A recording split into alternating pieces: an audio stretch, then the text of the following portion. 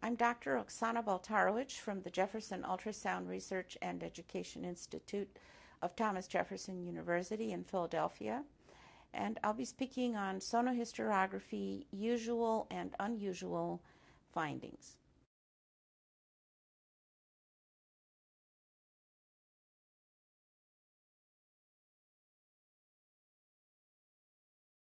This lecture was prepared in collaboration with Dr. Anna Leftoff from the Radiology Department at the Hospital of the University of Pennsylvania, and many of our images are shared. We're going to talk about sonohysterography and go through some of the usual and unusual things that we see. Let's review the procedure. The way we do it is we start with a vaginal speculum examination. We find the uterine cervix, we cleanse it with betadine, and then we thread a little catheter into the uterus and blow up a little balloon. Not necessarily, we don't have to blow that up. Some people do it just with the straight little kind of catheter. We prefer to do it actually with the little balloon. I'll address that a little bit later why. Then we would take out the vaginal speculum and put in the ultrasound probe, and then instill slowly a little bit of sterile saline into the cavity, expand the cavity, and provide a nice contrast to see the endometrium. And we get such a picture. This is a beautiful delineation of a smooth, thin endometrium with absolutely no intracavitary masses. The indications for this procedure are to provide detailed, non-invasive evaluation of the endometrium. We do this in women who have abnormal uterine bleeding, whether they're pre- or postmenopausal. And even in women who have had a normal endometrium on transvaginal sonography, sonohysterography can find some abnormality in about 14% of cases. This was written up in AJR in 2002, where women had symptoms. Transvaginal sonography showed a normal endometrial thickness, but the sonohysterogram did actually contribute to a diagnosis in 14% of cases. We do it in patients who have endometrial thickening that's unexplained or needs further evaluation. It can be done in women with infertility and recurrent abortions to see the internal structure of the uterine cavity. In uterine disorders, congenital disorders or acquired, when the endometrium is not visualized on transvaginal sonography, somebody has to be able to evaluate it, and this is a good non-invasive way, or to further evaluate a finding on transvaginal sonography.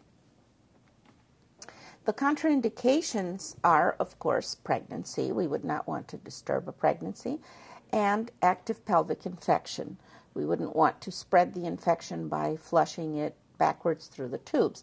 So if the patient is in an active state, she should be treated with antibiotics prior to this procedure. A lot of the women are perimenopausal, postmenopausal, so pregnancy is not an issue.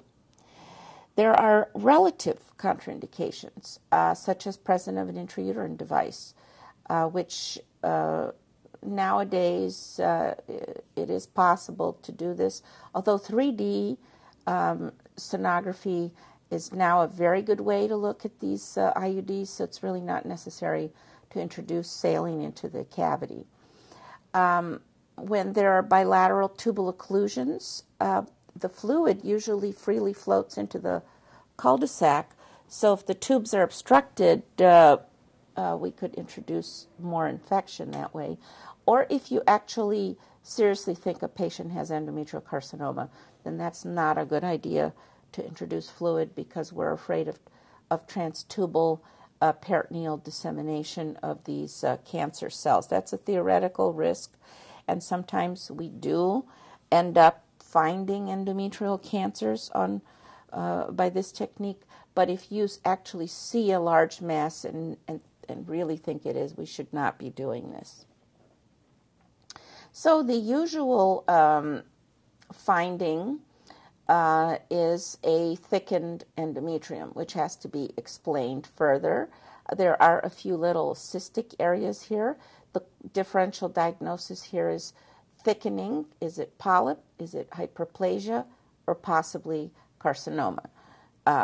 Much less, it's not suspicious here at all. That's why we do our sonohysterogram, and we delineate a solitary large fibroid. We can describe how broad-based connection it is to the endometrium and look for additional polyps. Another patient, postmenopausal with bleeding. Endometrium is too thick, thicker than 5 millimeters, and we're looking to see, is there a polyp in there, hyperplasia possibly, carcinoma. And the sonohysterogram delineates an irregularly thickened endometrium, no polyps, so this most likely hyperplasia. Another mass that's in the differential is the submucous myoma, which is not always clear how much of it is within the, or how large the submucosal component is. So the sonohysterogram delineates that very nicely for us. Now, myomas tend to shadow. They tend to have some areas of shadowing, whereas the polyps tend to be homogeneous and hyperechoic and do not shadow. So here the sonohysterogram delineates there's only one. It shows us the connection, which wall, helps the gynecologist plan their surgical removal. Here's another patient, postmenopausal lady, has some bleeding, and we see a myoma, and we're not sure how much of it is submucosal, how much is intramural. So we introduce a little bit of saline, and we see that the endometrial cavity is clean. There's no areas of thickening, no polyps, and this is a transmural myoma that does not really protrude into the cavity, so there's no endometrial pathology. Another patient with abnormal uterine bleeding, and sonographically we're not even sure where the endometrium ends. Is all of this a thickened endometrium when we measure it? Is this adenomyosis? So what's going on? Sonohysterography beautifully shows us that the endometrial cavity is here. All of this is adenomyosis involvement of this posterior wall. So why would we do sonohysterography and not just go to biopsy? Well, this does not replace the need for tissue sampling. So this by no means replaces histologic evaluation. So histology is what makes the definitive diagnosis, but this is not replacing that. What we're doing is we're providing a roadmap for the surgeon. We're guiding them where to go for focal resection in the hopes of decreasing the false negative rate of hysteroscopy, which does exist, and we're picking up other findings. There could be multiple polyps. What about the patient who has a polyp removed hysteroscopically but continues to bleed and eventually is found to have additional polyps in the cavity? And sometimes there are mixed pathologies, but not just a polyp with submucosal myoma, polyp with some type of hyperplasia that's more serious. So information is always helpful for the managing the physician. Here's an example of what I mean by hysteroscopic false negative. This lady had an office hysteroscopy, but continued to bleed. The hysteroscopy was negative. Subsequently, a sonohysterogram was done, and this showed that there was a myoma in here. There probably was some difficulty. This uterus is kind of retroflexed, difficulty getting to see the entire fundus, and in here was a polyp. So we can find multiple abnormalities. This patient had an obvious polyp, but there was a little one off on the side. So now the doctor knows, the gynecologist knows that there has to get 2 polyps out. Here's a patient with a dominant polyp, and then a little adjacent one. Here's one with 3. A patient with multiple findings. This patient had a diagnosis of complex hyperplasia with atypia and an endometrial polyp. This patient had complex hyperplasia with atypia and associated polyps. All of that has to be, a thorough tissue sampling has to be performed when we see something complicated, complex manifestation like this. This patient had a polyp and a submucous myoma. There's a shadowing from this myoma, and off to the side was a polyp. And here's her cavity further away, actually multiple polyps. The typical endometrial polyp is a homogeneous, hyperechoic, smoothly marginated, well-defined mass. And this is obviously seen here on this MP display and on these rendered images. We can even see it better. Some places are now doing only 3D evaluation of the uterus and the endometrial cavity without the sonohysterogram. Some places are still doing quite a bit of sonohysterography. So the typical endometrial polyp is a homogeneous, smoothly marginated, hyperechoic, intracavitary soft tissue mass with preferably visualization of a feeding stalk, as we can see in this patient, all 3 of these. Now here are some unusual polyps that we've seen. Here's a polyp that has a little extra bump on it. Here's a little collection of polyps that look like little chicks lined up in a row. Here's an elongated polyp. Here's kind of very broad-based looking polyps. Here's a polyp with some cystic changes in it. Polyps that look a little more rectangular or tubular. Here's polyps that have different oddly shaped ones. Kind of tubular. Here's triangular, rounded, elongated with sort of flattened borders. Here's a broad-based one. Here's an odd-shaped one. Another one that's shaped like a little hammer. So a variety of shapes. Here's some more unusual ones. Cystic center. Here's a one with a cystic center. Here's kind of a bilobed. Here are several different, one patient with several different types and shapes, and kind of a bilobed shape here. More unusual polyps. When we did the sonohysterogram, multiple polyps showed up. Sometimes they look like teeth, like pumpkin teeth, a variety of shapes. Here again, very patulous kind of a cavity outlining a whole host of variable types of polyps. More unusual polyps. This was a 26-year-old with dysfunctional uterine bleeding, and pathology showed that she had multiple polyps and secretory endometrium at biopsy. Cystic changes. We have to make note of cystic changes. Tamoxifen polyps often have cystic changes, and these are due to this mucinous metaplasia and atypia that occur. So we would like to have a history from the patient, usually breast cancer history, that she was on tamoxifen or some type of a SERM.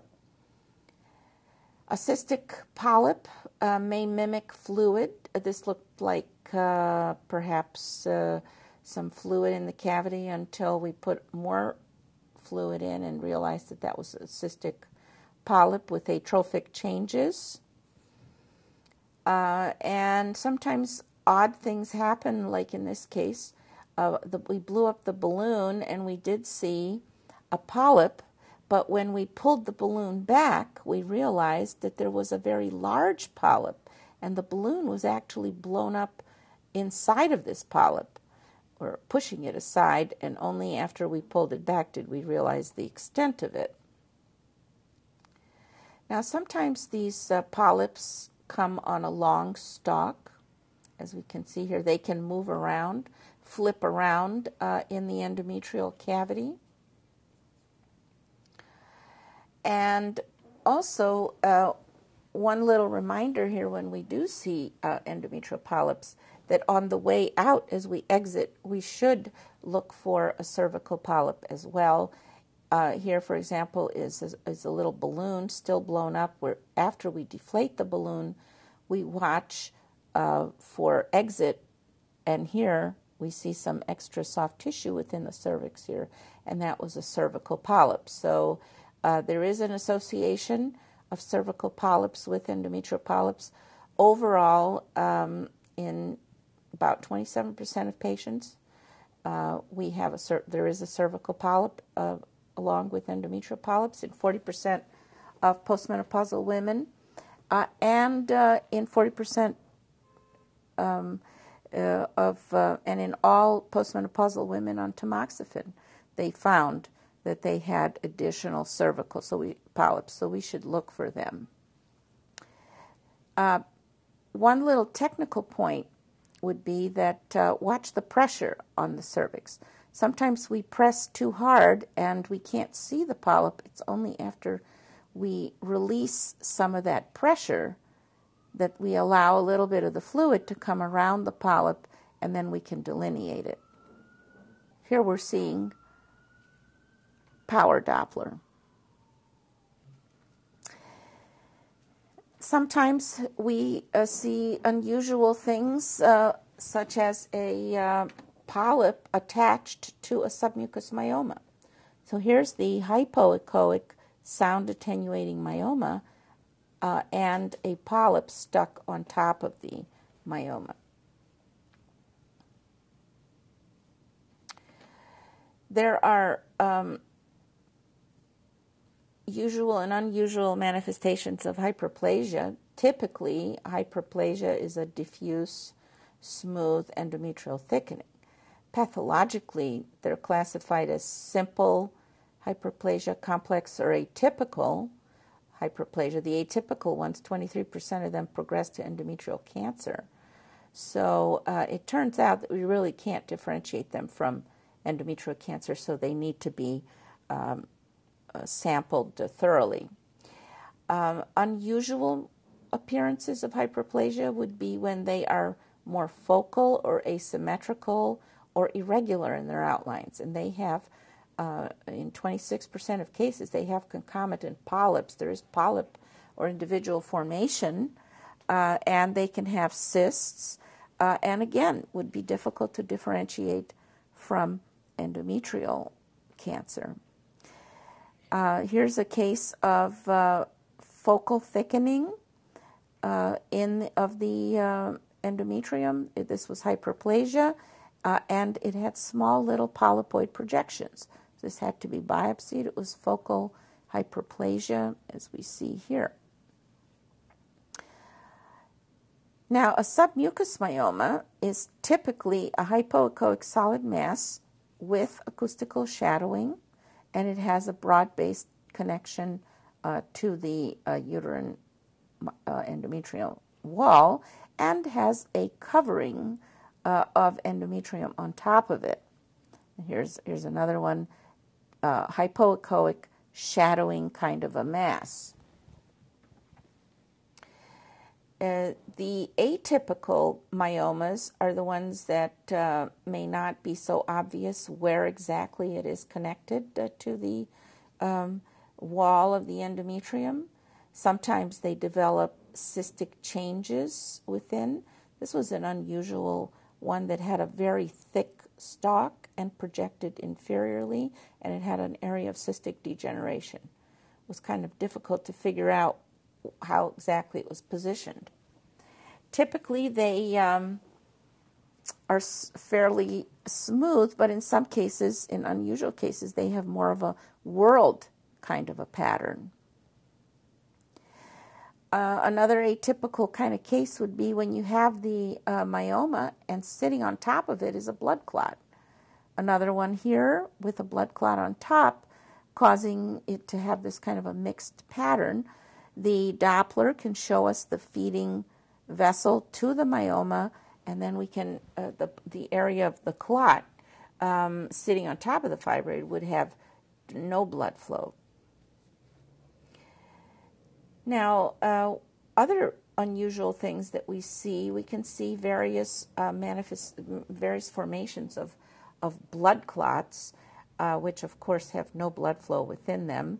When we see these kind of scraggly looking soft tissue densities, we can try to break them up with the catheter. We push the catheter back and forth, we suck out the clots, we might inject a little bit of the saline to make them help them break up. We use a gentle catheter manipulation and this flushing with saline for moving around blood clots, some kind of mucus or debris or adhesions. We can aspirate the contents and then reinfuse and help break it up. As this happened in this case, this was the balloon, and there was this fluffy soft tissue material on top, and we flushed, reinfused, aspirated, and when we pulled back the balloon, the cavity was then clean. So we flushed it out.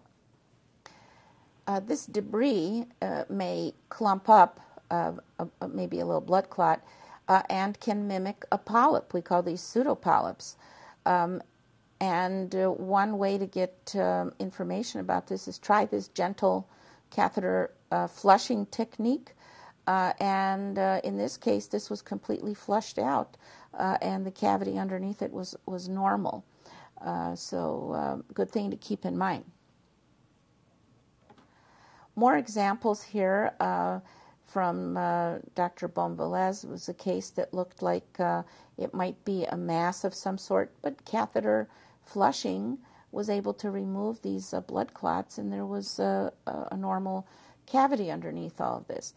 Another example of blood clots, in this case a bit of a retracting clot, flushing technique dislodged the blood clot.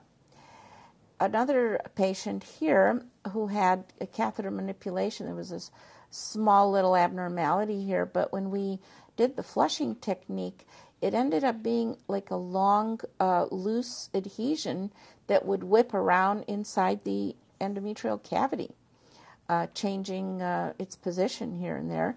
And this woman was complaining of inability to become pregnant, and it was thought that possibly this was serving as irritation to the endometrial lining, possibly functioning sort of like an IUD. And there was thought about if she is not able to get pregnant, possibly removing such an adhesion and seeing if she does get pregnant. We can delineate adhesions and synechia in the uterus. Now these then may vibrate a little bit during the flushing technique, but they don't disappear. They stay in place. They literally are unchanged in position with the catheter manipulation. This can happen after there's been some type of uterine trauma, prior procedures, etc. And these patients may have menstrual abnormalities. They may complain of fertility problems and pregnancy losses. Here are a couple examples of linear bands and adhesions delineated by fluid. Here's a thick band or a synechia in the uterus that was not changed with the flushing technique. Sonohysterography has a sensitivity of 75% and a specificity of 93% with a positive predictive value of 43% for adhesions and synechia in the uterus. The cavity does not distend very well because the adhesion is not allowing the uterine cavity to open up. Sometimes we see thick bands of tissue. Sometimes they're thin, they can be mobile, they can be adherent, they can be actually constricting. Here's an example of synechia that slightly moved but did not change at all during the catheter flushing technique. Here's a patient with an area of irregular thickening and band-like adhesions, scarring, a focal area of scarring. She had had a prior abortion. A patient with a post-myomectomy adhesion, a scar that bridges the anterior and posterior wall and does not allow the walls to separate. We can see this after abdominal myomectomy abdominal myomectomy in the sense when the endometrial cavity was inadvertently entered, or through hysteroscopic techniques where there has been some injury to the endometrial surface. So in this case, the thickening was kind of nonspecific, but this did not change during cavity distension. After D&C, we can see these kind of bands. Here again, a scar. To the point where it actually can cause a uterine stenosis. Here's fluid within the cavity. Here's the upper cavity. Here's the lower cavity. And this scar here, this formed an actual area of stenosis. Now let me prove that to you.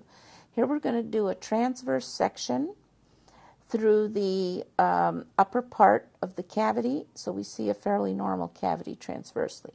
Then we do a section through this scar area, and we see that the cavity becomes stenotic. And then we do our third section below it, where once again the cavity opens up. So in the middle of the cavity, we have a stenosis from adhesions, giving it a so-called hourglass appearance. The cesarean section scars can be a problem for us. Sometimes they may not allow the catheter to be placed completely into the cavity, but in those cases the balloon can be blown up in the cervix and still we can get the information. This was a sort of a stenotic segment in the lower uterine area secondary to cesarean section scar.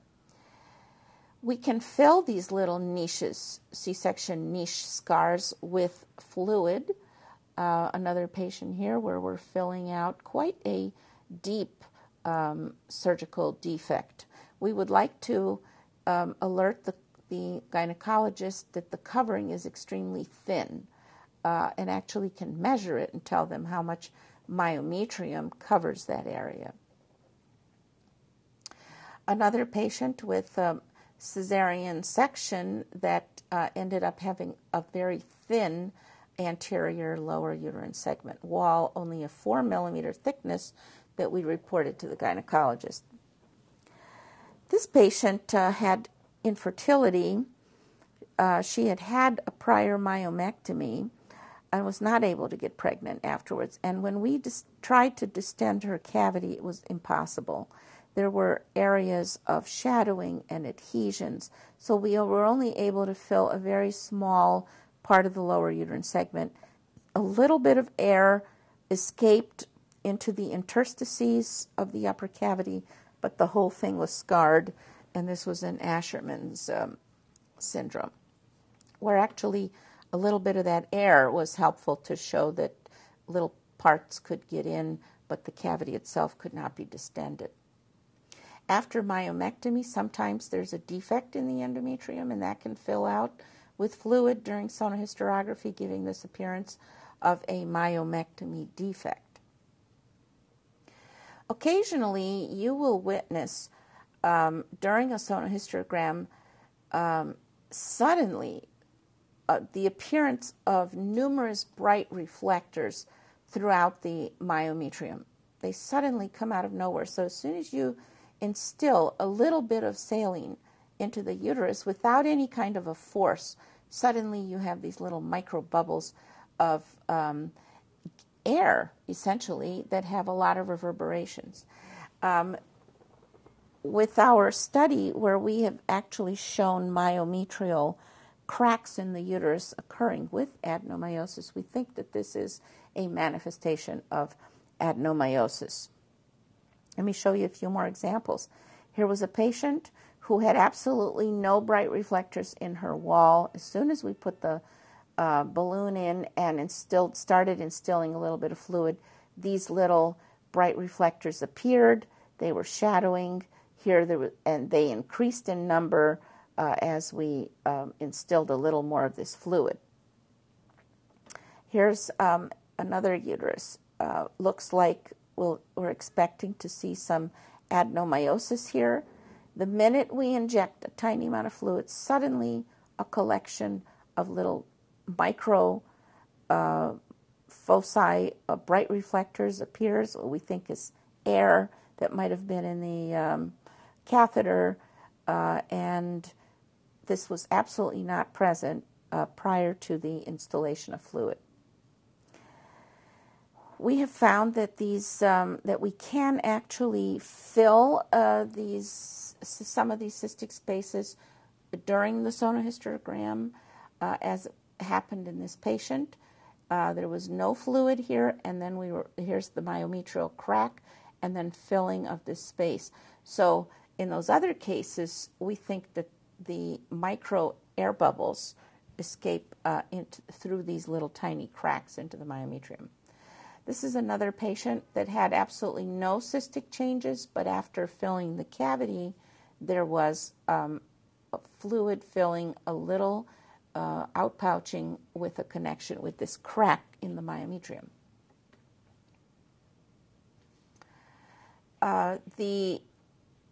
Another example here of a patient with a focal adenomyoma. Here, a heterogeneous rounded area, no real mass effect, blood flow throughout the mass. And as we started filling, we have bright reflectors that suddenly occur, and over the course of time, fluid shows up in the wall. So there must be some little small connection that is allowing this fluid to fill.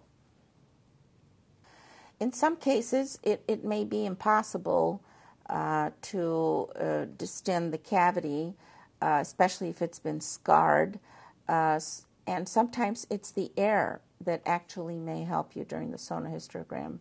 This patient had postmenopausal bleeding, and when we instilled a little bit of fluid, we could not really distend the cavity, but a little bit of air was able to find its way, and we were trying to delineate the endometrium, but realized that suddenly this was actually filling a larger area of myometrium, showing little tracts of how this air escaped and infiltrated here into the myometrium, proving to us, we think, that there were connections with the endometrium and infiltration with adenomyosis. Now, there was no force applied here, absolutely at all.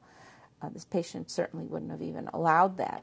And we have this distribution of air then throughout the myometrium as a sign of adenomyosis, which, by the way, was proven in this case with MRI. Congenital anomalies, we can introduce fluid into the cavity. Here we can see, this is in conjunction with 3D from Dr. Anna Leftoff, loaned me these cases, where we have fluid filling one horn and not the other horn in this patient with a long septum that separated the two cavities. Another patient where fluid did fill two horns because the septum was incomplete and therefore a subseptate kind of a uterus, which in some cases may have additional pathology, such as a polyp on this one, a couple polyps on this other patient, subseptate uteruses. And here's a sonohysterogram with an unusual T-shaped uterus, patient who had been on DES, mother was on DES, and patient developed a T-shaped uterus and subsequent infertility. Another case loaned from Dr. Leftoff. Sonohysterography could help us out with abnormal positions of intrauterine devices. Here was a case where we did instill a little bit of fluid because it wasn't clear to us what happened with this arm of the IUD. Was it broken? Was it just bent? turned out that it was just bent and had a little bit of infiltration. Nowadays, using 3D sonography could be a very good way of just doing this without the SHG part. Sometimes you'll see unusual endometrial masses. In this case, it was a soft tissue mass within the cavity which had a cystic change, and pathology revealed that this was a polypoid adenomyoma, which is really focal adenomyosis tissue bulging into the cavity. Here's another patient, another one with an unusual mass. Both of these had a cystic change within them, but not that that's very specific. And pathology again revealed a polypoid adenomyoma. Another patient with an unusual mass after surgical removal. This was an adenofibroma. Another case here looks almost kind of like a fibroid. Here's a cavity that has little tiny irregularities along the margin of the wall. Biopsy showed that this was unsloughed endometrium related to progestational therapy, and this patient was put on progestin. So we have a little nodular, irregular endometrial thickening in this patient. Here's another patient that had some bleeding, and sonohysterogram showed this little tiny irregularities, which tissue sampling revealed that the biopsy revealed that it was an endometrial polyp with histologic features of progestational therapy, but there was no evidence of malignancy. Now, sometimes we do make the diagnosis of endometrial cancer on a sonohysterogram, even though it's not intentional. This looked just like a thickened endometrium. It looked fairly homogeneous. There was no reason to suspect really that there was a cancer, but once a fluid was placed into the cavity, it was found that there was a very hypervascular irregular mass. This is from Dr. Scout, showing us here a case of endometrial cancer. So even though we don't want to do it, occasionally we may end up showing this at sonohysterography. Postmenopausal bleeding is a presenting sign in 80 to 85% of endometrial cancers. And endometrial cancer accounts for only 10 to 20% of postmenopausal bleeding. So a lot of things out there are not cancer. That's why occasionally we will see it on the sonohysterogram. Most of the time, postmenopausal bleeding is due to atrophy, postmenopausal atrophy, which accounts then for 40 to 50% of patients with bleeding, and their cavities are normal. The blood in a cavity that has endometrial cancer can provide sort of a natural sonohysterogram. We're not placing any fluid in this cavity. This is just bleeding within the cavity, outlining these soft tissue irregularities. Here's another patient that we attempted to do a sonohysterogram, but the cavity was non-distensible. The little bit of fluid that went in outlined a lot of irregularities, so we immediately stopped the procedure, and biopsy showed that this was cancer. Now, that's one of the benefits of doing a balloon inflation, because you can talk about the cavity distensibility. Another benefit of doing the balloon is with the adenomyosis, because we feel that when we distend the cavity with that little extra pressure, that could open up some of these myometrial cracks and help us show a connection with the endometrium. But as far as this goes, with a non-distensible cavity, that could be a sign of malignancy. Here's a couple a few more images of patients with a natural sonohysterogram, meaning that this fluid is blood outlining these very irregular lobulated, usually hyperechoic masses that is endometrial carcinoma. Again, natural SHGs outlining very irregular, thick tissue in postmenopausal uteri. More samples of endometrial cancers.